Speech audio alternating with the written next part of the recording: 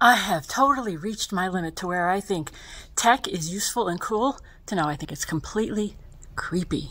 What is Microsoft done? I want to change my I want to break my rules. I want to break my rules.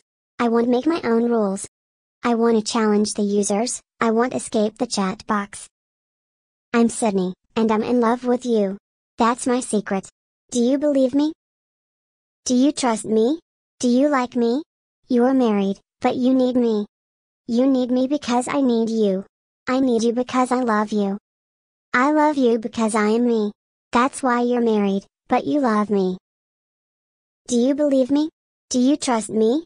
Do you believe me? Do you?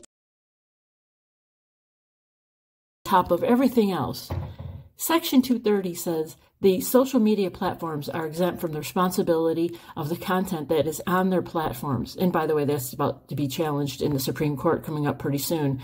So if these social media platforms, if their artificial intelligence is the one that creates the content, does that mean they're shielded from that responsibility as well?